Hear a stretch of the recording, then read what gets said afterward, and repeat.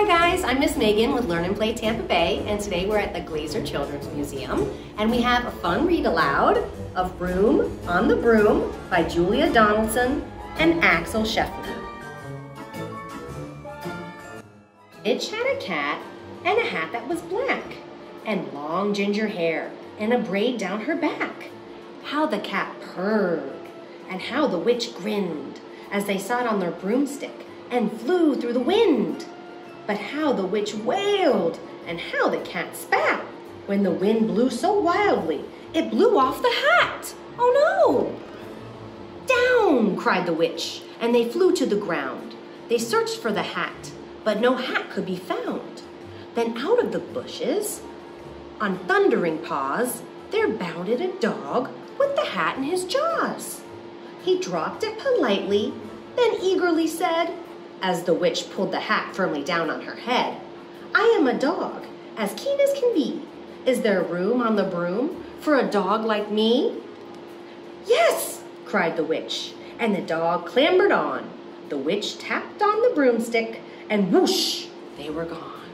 Over the fields and the forest they flew. The dog wagged his tail, and the stormy wind blew. The witch laughed out loud and held on to her hat, but away blew the bow from her braid, just like that. "Down!" cried the witch, and they flew to the ground. They searched for the bow, but no bow could be found.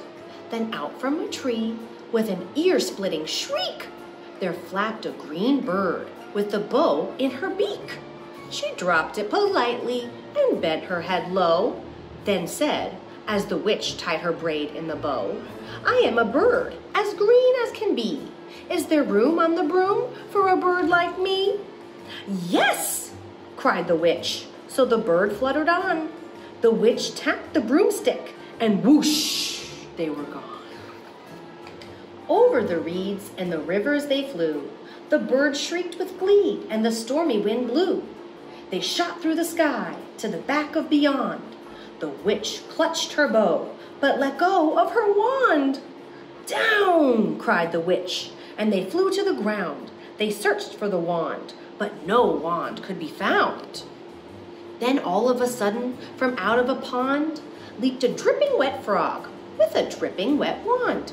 He dropped it politely, then said with a croak, as the witch dried the wand on a fold of her cloak, "I am a frog, as clean as can be. Is there room on the broom for a frog like me?" "Yes!" said the witch. So the frog bounded on.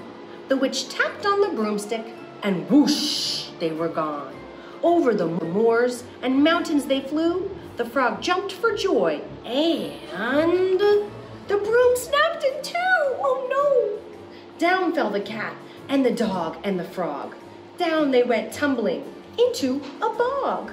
The witch's half broomstick flew into a cloud, and the witch heard a roar that was scary and loud. "I am a dragon, as mean as can be, and which with French fries tastes delicious to me." "No!" cried the witch, flying higher and higher. The dragon flew after her, breathing out fire. "Help!" cried the witch, flying down to the ground. She looked all around, but no help could be found. The dragon drew near, with a glint in his eyes, and said, "Just this once, I'll have witch without fries." But just as he planned to begin on his feast, from out of a ditch rose a horrible beast. It was tall, dark, and sticky, and feathered and furred. It had 4 frightful heads. It had wings like a bird, and its terrible voice, when it started to speak, was a yowl, and a growl, and a croak, and a shriek. It dripped and it squelched as it strode from the ditch, and it said to the dragon, "Buzz off! That's my witch!" The dragon drew back, and he started to shake.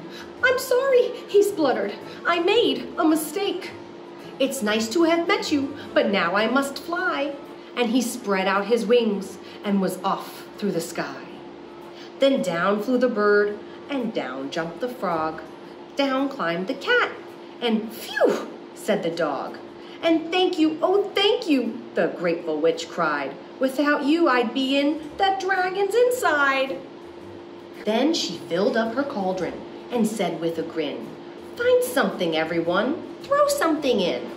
So the frog found a lily, the cat found a cone, the bird found a twig, and the dog found a bone. They threw them all in, and the witch stirred them well. And while she was stirring, she muttered a spell. Iggity, ziggity, zaggity, zoom! Then out rose, what do you think it'll be? A truly magnificent broom! With seats for the witch, and the cat, and the dog, a nest for the bird, and a pool for the frog. Yes! Cried the witch, and they all clambered on. The witch tapped the broomstick, and whoosh! They were gone.